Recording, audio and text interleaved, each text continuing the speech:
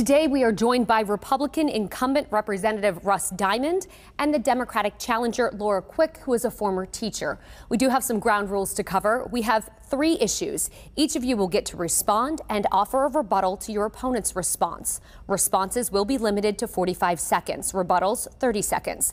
To determine who answers first, we are using alphabetical order of your last names for the first 2 questions and a pre-debate coin flip for the third. So our first issue today is the state economy. Inflation continues to hit Pennsylvania residents really hard. What, if anything, can lawmakers do to help families make ends meet? Representative Diamond. Well, you know, the economy and the inflation is really driven by Democrat policy in Washington that we've seen over the last 2 years. There's not a whole lot that Pennsylvania General Assembly can do about inflation. What we can do, though, is make sure that we get out of businesses' way so they can create jobs and create good paying jobs so that Pennsylvanians can earn a living that affords and tries to keep up with inflation. But it's going to be very difficult because Harrisburg is not involved in the policy of the creation of money and the inflationary policy that the Democrats have given us from Washington, D.C. Ms. Quick, same question for you. Well, nationally, yes, there's not a whole lot we can do to control what's going on in the national, but we can do things at the General Assembly level. And in fact, right now, the General Assembly is sitting on their hands a little bit with the idea of a actually gas tax holiday. The fuel tax right now in Pennsylvania is the 3rd highest in the nation, and they have the ability to give a little bit of a holiday and give people a tax break. And I think they should need to go forward with that legislation. Representative Diamond, would you like 30 seconds? I think a gas tax holiday is a good idea worth talking about. However, you have to consider the implications of that down the road. We have roads and bridges that depend on that funding that are crumbling in Pennsylvania. So if we're going to do that, and maybe we could do that, we got to look at the long-term implications of doing that. And 30 seconds to you if you choose. There are bills presently right now in the General Assembly for this tax cut holiday. And there's a $7 billion surplus presently in the Pennsylvania budget. And the cost of a 3-month tax holiday would be $950 million. We have money in the budget to do it, and it will not affect our roads and bridges. We are moving on to our second topic now. Several states are moving toward legalization of recreational marijuana. Should Pennsylvania do that also? Ms. Quick? I believe that marijuana is something that is very good for especially our veterans who suffer from PTSD. We have people who have for medical purposes for chemotherapy, and I would be very much for moving it off Schedule I federally. Recreationally, I think we need to talk about laws in place governing, just like we do with alcohol. You know, we should not be able to drive impaired. We should not have, it just shouldn't be the wild, wild west when it comes to these type of things. But I would strongly move towards setting up some type of recreational, as long as it's passed already in the federal off to Schedule I. Same question to you. I would oppose it right now. In 2016, as a freshman legislator, I was instrumental in getting the medical marijuana law passed in Pennsylvania.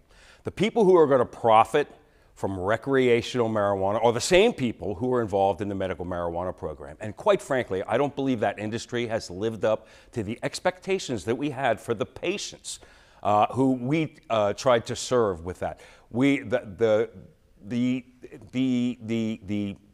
crown jewel of that bill was a clinical research portion, and that has just not come up. We've also got problems with labeling consistency from product to product and product availability in Pennsylvania. I am going to pin it on that industry to make those things better for our patients that we made a promise to in 2016 before we reward them. We're going to have to stop you here. You will have an additional 30 seconds. 30 seconds to you, Ms. Quick. I think a lot of those initiatives are good, and I concur with a lot of you should make a path forward carefully and consider all options, and I think that's a very good idea that he has. Would you like an additional 30 seconds to continue your comments? Yeah, you know, a lot of people say, oh, we can raise so much money from recreational marijuana, but revenue generation for the state does not move my needle one iota on this. I am going to stand with the patients that we stood for in 2016 and demand that the industry and the Department of Health treat them properly. All right, our third and final topic today, property taxes used for school funding, but also a burden for many homeowners. What can be changed? And Ms. Quick won the coin flip, so you will begin. Right now, presently, our General Assembly is proposing something, but it's not a property tax reform as much as a replacement by replacing property tax with higher state income tax, higher sales tax, and taxing retirement. I propose something that would be more along the lines of we need to take a good look at our rebate program. Let's increase these eligibility requirements. We also need to have some ideas maybe outside of the box of a sliding scale for our people on fixed incomes, and have real tax reform. Same question to you. Well, the property taxes in Pennsylvania collect $16 billion for our school systems.